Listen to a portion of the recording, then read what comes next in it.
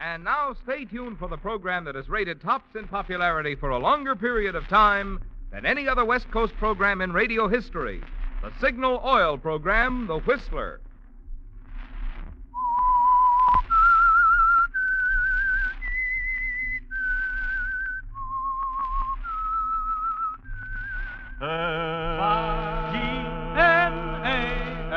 Signal. Signal gasoline. Signal, the famous Go Farther gasoline, invites you to sit back and enjoy another strange story by The Whistler.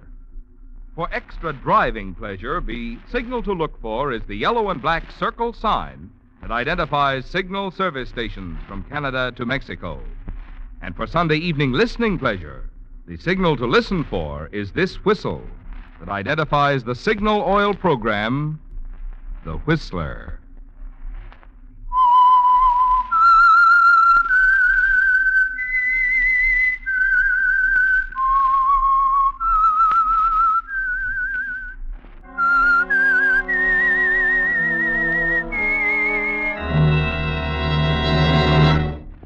I am the Whistler, and I know many things, for I walk by night.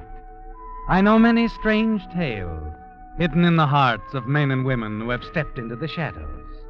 Yes, I know the nameless terrors of which they dare not speak. And now the Whistler's strange story, Smart Girl. She looked beautiful standing there by the window. Part of it was because she knew how to look beautiful, and more important, when to look beautiful. For the tired businessman, Ruth Walker was like a tonic, a refreshing vision of loveliness. And at this particular late hour, Charles Harrison was particularly tired, particularly susceptible. He smiled over at her, just as he had on many occasions before, and Ruth smiled back, just right. The relationship of employer and secretary always changed in that moment. Here at her apartment, Charles' mind left the pressing urgencies in business back at the Club Formosa, left the gaming tables, the crowd, and everything but Ruth. Here's your drink, Charles. Thanks, Ruth. I love being here with you. You're wonderful. You know, if you keep saying that, you might convince me. Then I'd be unbearable, darling. Oh, no, not you. Charles. Uh-huh. You know what day this is? Should I? No, men never do. Women shouldn't expect them to. How's your drink? Perfect. All right, Ruth. What day is it? A year ago today, I walked into the Club Formosa, asked for a job. There wasn't one open until I walked in, saw, and then there was. A year. Right to the day? Right to the day, Charles. Yes. Salute. Charles. Yes? It's been wonderful. Only one thing missing. For me, anyway. Oh? Not having you always, darling. 24 hours of the day, 365... Ruth. I thought we agreed long ago not to discuss that. I'm sorry. It's just... Let's not spoil anything, Ruth. There's no chains holding either of us. Only that I love you. All right. But you know I can't do anything about that. It's been agreed that if you should meet someone, some young man... I won't. I don't want to, ever. It still doesn't alter the simple fact that I'm married. That half of the Club Formosa belongs to my wife. If you want to go on status quo, we go on. If not, Ruth... I'm sorry, Charles. Of course, I shouldn't have said anything. I wish you hadn't, Ruth. I really do.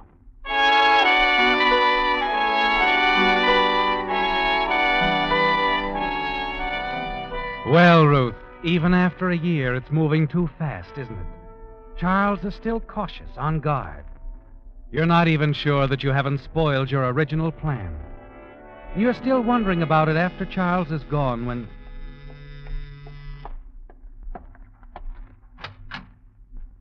Fred, you shouldn't have come here like this. Easy, baby. I saw Charlie Boy leave. Close the door. I want to have a talk with you. It's late. No. It's early. Early in the morning. Just relax. Ah, comfortable chair.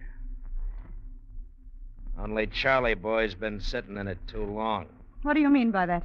When do we go to work on him? What's holding things up? I'm getting sick and tired of waiting around. You're always in a rush. Yeah, and you're always taking too much time. Look, you got enough on the guy. When do I drop around and threaten to tell his wife? I'll tell you when. You told me that 6 months ago. Say, you wouldn't have something else on your mind, would you? Like what? Like deciding you'd make a better deal for yourself by marrying Charlie Boy and cutting me out of the deal? That's ridiculous. I don't think so. You had plenty of time to work on it. Well, I'm warning you, sweetheart, don't try it. I could really jam things up for you. Tell Charlie Boy a lot about little Ruthie. Fred, you don't really think that I double-crossed... Just see that you don't. I'm not stepping out. Not now. I need dough, and I need it quick. If you don't move pretty soon, Charlie's going to learn a lot. All right, but you'll have to wait until I figure the best way to handle it. I'm as anxious for some real money as you are. Then make it snappy, or I'll have a little talk with Harrison. Now, how about a drink, huh? Sure, Fred. Sure. You leave Fred, go into the kitchen for some ice. It's more of an excuse than anything else, isn't it, Ruth? Because Fred came so close to the truth in thinking you might try to take the easier way with Charles. Marriage. The way to get everything you wanted. Fred is going to be difficult to manage from now on, isn't he? He could ruin everything between you and Charles. Somehow you've got to stall him. Get some money for him. And the sooner, the better. Then suddenly a thought occurs to you. The more you think about it, the more certain you are that it's an excellent idea. You hurry back into the living room. Here's your drink. Thanks, honey. Fred, Yeah? I've been thinking. You want money and I want money. Mm-hmm. I know how we can get plenty. In a week. I keep talking. I don't like the blackmail idea. Charles might not go for it either. Too dangerous for both of us. You, got a better idea? Much better. A hold-up. Oh, you're nuts. Besides, I'm not interested in chicken feed. Does 20,000 sound like chicken feed? What? 20,000? Mm-hmm. Listen, Fred, I'm the only one who knows this. But every Friday night, Charles brings the proceeds of the club home with him. It's usually around $20,000. He banks it on Saturday morning. What are you trying to pull? Do you expect me to believe he's that big a chump? He's not as big a chump as you think. See, he figures everybody would think the same way you do. Nobody would ever get the idea he'd be carrying all that money around with him when there's a perfectly good safe at the club. Yeah, he's not so dumb at that. Well, tell me more, baby. When he gets home, he always drives his car into the garage under the apartment house. It's usually after 1 in the morning. The garage attendant's gone by then. Look, how about sweetening my drink up, huh? All right. Hey, honey, you got any cigarettes? In the desk drawer. Help yourself. Oh, thanks. Does, he always carry as much as you said? Mm-hmm. More or less. Yeah, I like that. I like that fine. Here you are, Fred. Ah, thanks. Ah, that's better. Well, what do you say? Well, it's dangerous, Ruth, but it's worth a try. How about, next Friday night, huh? Next Friday night's perfect. The sooner the better. We split 50-50? 50-50. But no rough stuff. He doesn't carry a gun. Don't worry, I'll handle him. Just leave everything to little old Freddie.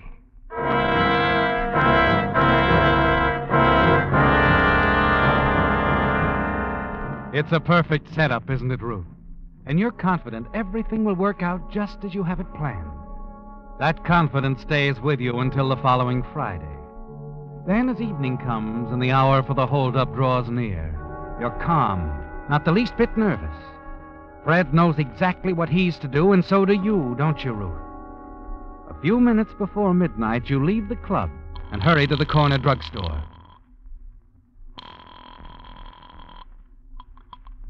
Fourth Precinct Station, Sergeant Gray. I can't give you my name.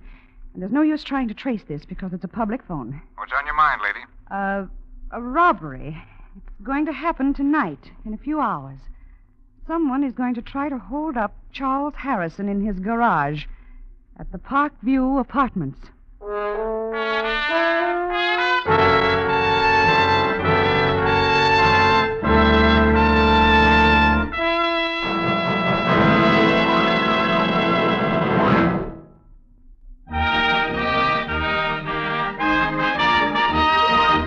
A few weeks ago, when we announced that we'd send a $20 Signal gasoline book as a token of our appreciation for every limerick read on the Whistler, we expected to use only one on each program.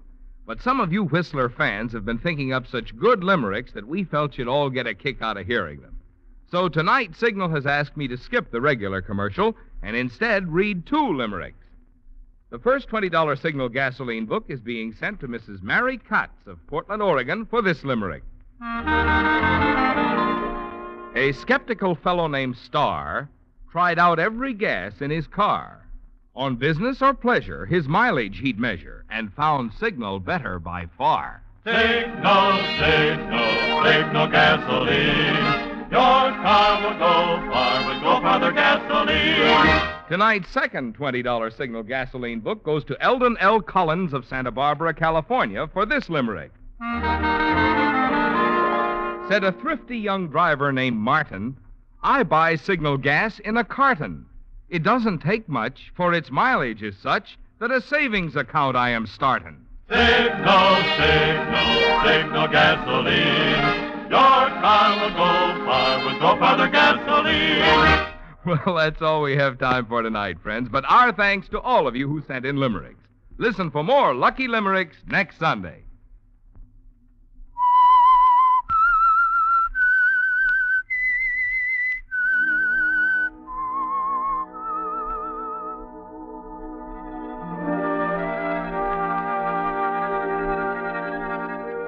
You know it's a perfect setup, don't you, Ruth?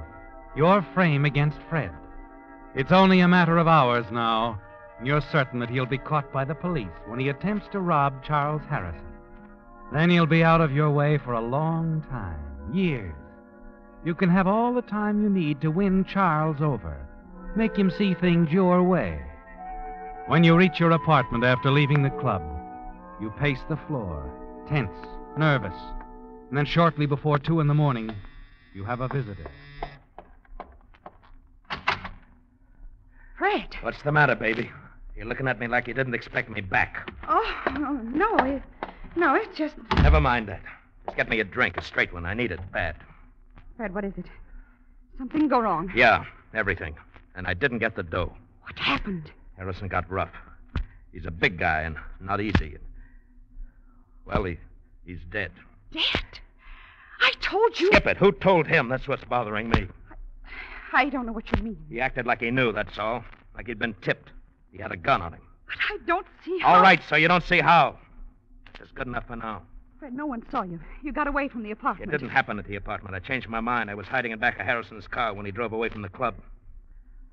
Look, are you going to get me that drink? All right, Fred. As you leave to get his drink, you begin to add it up in your mind.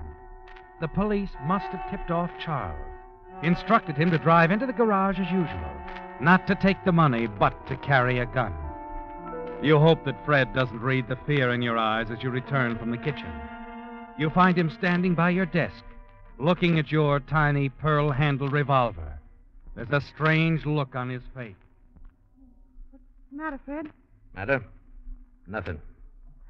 I was just looking at this gun of yours, baby. Why? Charles pulled a gun on me tonight. Looked a lot like this one. Noticed it in this desk drawer the other night when I got those cigarettes. I was just checking to make sure it was still there. You didn't think that... Yeah, that's what I was thinking. It's a good thing for you I was wrong. Just forget it. Forget it. The way you handled it, there's a murder charge now. Ah, we missed this time, that's so... Hey, wait a minute. That's coming this way. Not your nerves, you're imagining things. No, I'm not. I'm going to get out of here. But I'll be back. If I were you, Fred, I'd get out of town. Fast. Yeah? Well, maybe you're right, Ruth. We'll see. The moment he's gone, you rush to the window, look down into the street, see a police car pull up in front of your apartment house. But it's just routine, isn't it? And you've got to face them, react the way they expect you to. You wait. Finally, the dreaded moment arrives. Miss Walker? Yes? Lieutenant Lewis, homicide. May I come in? Well, yes, of course. Sorry to disturb you at this hour, Miss Walker, but... What's wrong, Lieutenant? Afraid I have some bad news for you. It's about your boss. Mr. Harrison? Yes. There was an attempted holdup. He was killed. Oh. Oh, here. Better sit down, Miss Walker. You sink down into the chair and cover your face with your hands. You play your part well. The grief-stricken secretary, shocked by the news of the tragedy. You answer every question in a straightforward manner. Finally, the officer is finished, satisfied that you're in the clear. Well, I guess that's all for now, Miss Walker. I may drop around again in a day or so. Depends on how we make out. Just routine, you understand. Yes, of course. Good night, Lieutenant.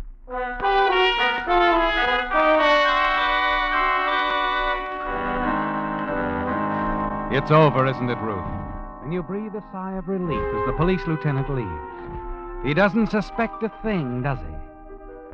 As the days go by, it seems evident that the police have no clues to the identity of the killer of Charles Harrison, much less to your part in the crime. So you go on working at the club. You hear nothing from Fred and decide he must have played it safe and left town. This is more than you'd hoped for. Someone else takes Harrison's place, and in the weeks that follow, you become very well acquainted with your new boss, young, good-looking Bob Faraday, Charles Harrison's brother-in-law. Ruth, Oh, yes, Mr. Faraday. look, you want to go over these bills for me? I can't make much sense out of them. Of course. I'm afraid Sis made a bad mistake turning this place over to me. Nonsense. Mrs. Harrison knows what she's doing. You'll get on to it. I don't know. Thank heavens you're around. This just isn't my line. What is, Mr. Faraday? Horses.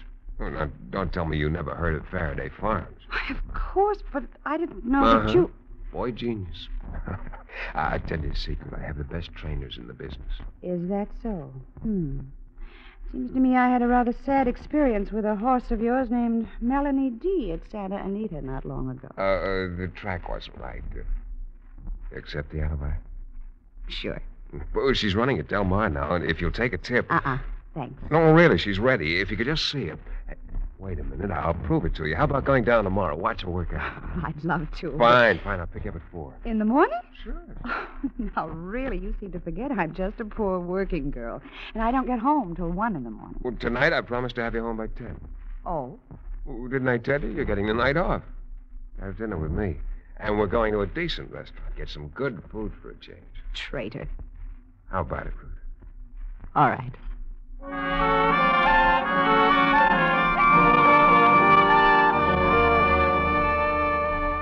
You're rather pleased with the way things have turned out, aren't you, Ruth? Losing Charles, the opportunity of marrying a wealthy man, was a shock to you. But now there's Bob Faraday, your new boss. Certainly as wealthy as Charles Harrison, younger, single, and handsome. Yes, you're attracted to Bob, aren't you? And it's quite evident he's very interested in you. In the next few weeks, you spend more and more time together. The track, moonlit rides on his boat, dinners at quiet, out-of-the-way places. And you find yourself becoming quite fond of him. Charles' death is almost forgotten now, and so is Fred Markle. By now, you're certain he took your advice, left town, and you'll never hear from him again. Yes, each date with Bob drives the memory of Fred Markle farther away. And into the stretch is narrated by half a length. And here comes Melanie D. on the inside. And now it's Melanie D. and narrator. Melanie D. by a head pulling away. And at the wire, it's Melanie D. narrator and Del Mar. How do you like my baby now, Ruth? Oh, darling, I take back every nasty thing I ever said about Melanie D. She's wonderful. All is forgiven? With all that money I had on her to win, what else? Hey, you know, we're not doing badly today. That's our 5th winner. We can't miss, darling. I just feel lucky. All right, let's see you pick the next race, then. It's not easy. Mr. Faraday. Yeah. One of your boys asked me to give you the message you wanted at the stable. Oh, well, all right. Excuse me, darling. I'll be right back. Meet you at the bar. How's that? Fine.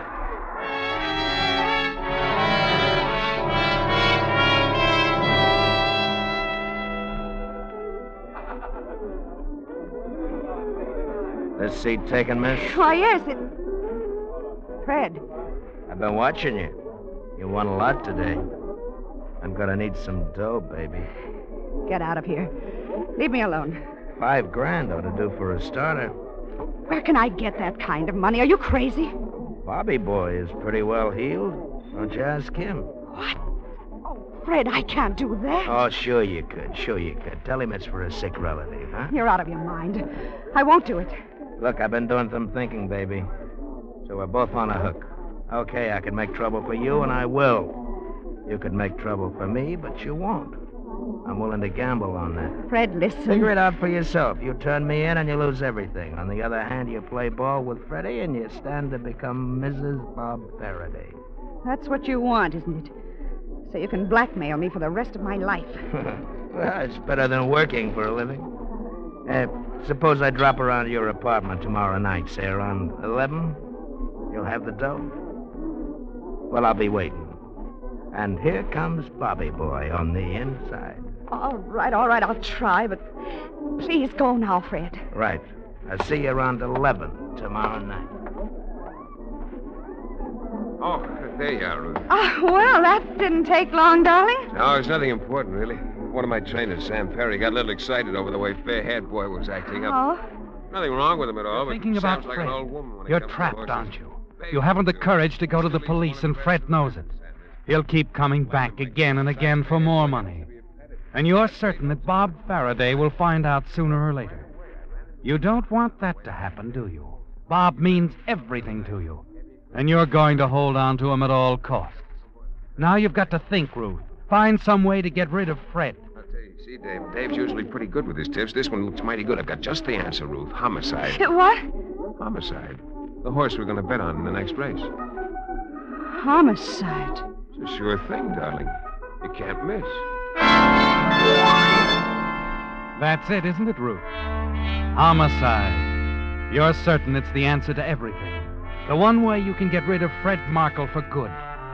You know he's the only link between you and the murder of Charles Harrison. The only threat to your future happiness with Bob. The next night, back at the club, you plead a headache, leave early, hurry back to your apartment. And then a few minutes after 11... Wow, smart girl. You're home. Come in. Thank you. You came up the back way? Haven't I always? Don't worry, honey. I wouldn't want to make Bobby boy jealous. You know me. I wouldn't want to ruin things between you. As long as you play ball. That's very kind of you, Fred. Got the dough? Yes. 5,000, wasn't it? It's over here in the drawer. That's the way I like to do business. No fuss, no... What's the idea? That gun's liable to go off. It will, Fred. Now, what are you doing? Just calling the switchboard downstairs. The clerk's testimony will come in handy. And now, wait a minute. What's going on here? Des. Get me the police, quickly. Look, give me that. No, stay away from me. Stay away! Miss Walker. Miss Walker. Yes. Miss Walker, what's happened? A man forced his way into my apartment. I shot him. I think he's dead.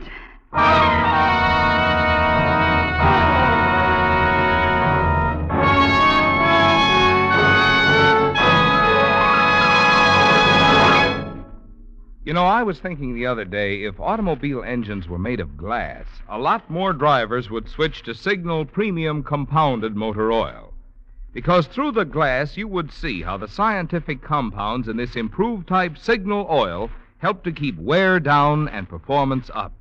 In the cylinder head, for instance, where temperatures rise to around 3,000 degrees, you would see how one of those compounds makes Signal Premium stand up under heat, keeps it from breaking down and forming harmful gum or varnish. Around the piston rings, you would see how another compound in Signal Premium actually removes carbon. And down in the bearings, you would see how still another compound prevents corrosion. Yes, if automobile engines were made of glass, you'd see the many things that Signal Premium does for your motor, besides just lubricate. In short, you'd see why, if you want to keep that like-new performance in your motor longer, you should get your next oil change at a Signal station. Get it changed to Signal Premium Compounded Motor Oil.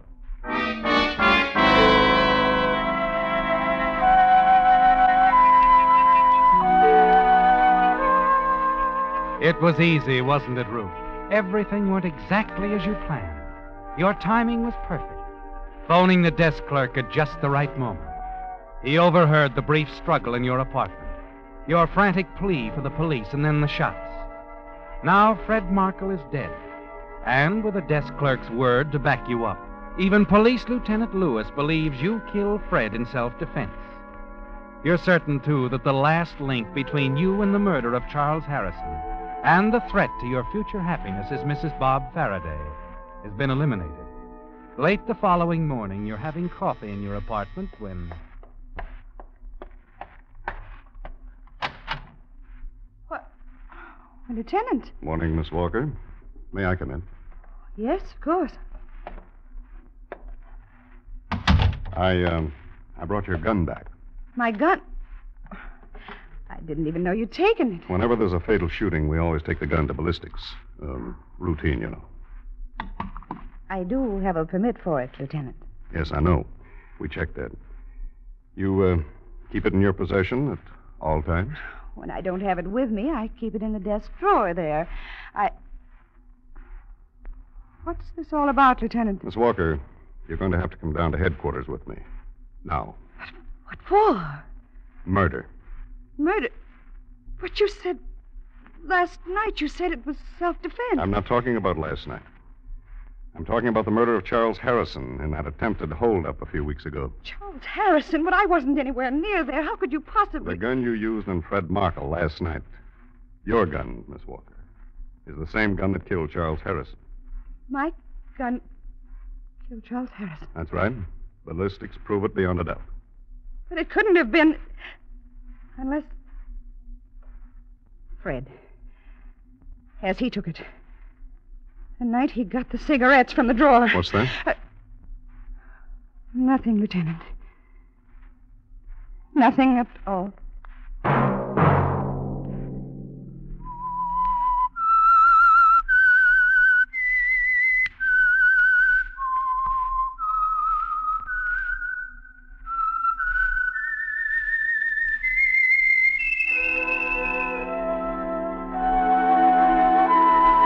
Let that whistle be your signal for the Signal Oil program, The Whistler, each Sunday night at this same time. Brought to you by the Signal Oil Company, marketers of Signal gasoline and motor oil and fine quality automotive accessories. Remember, if you would like the fun of having your friends hear a limerick of yours on The Whistler, the address to which to send it is Signal Oil Company, Los Angeles, California. All limericks become the property of Signal Oil Company. Those selected for use on The Whistler will be chosen by our advertising representatives on the basis of humor, suitability, and originality. So, of course, they must be your own composition.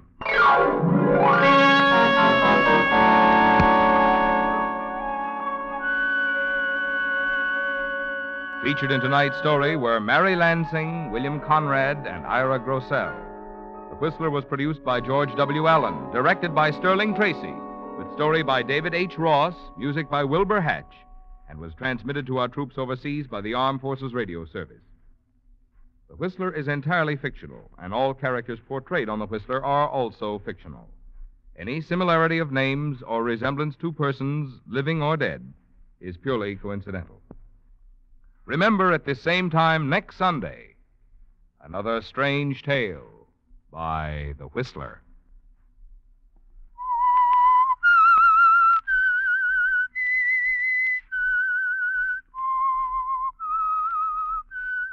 S-G-N-A-L. Signal gasoline. Marvin Miller speaking. This is CBS, the Columbia Broadcasting System.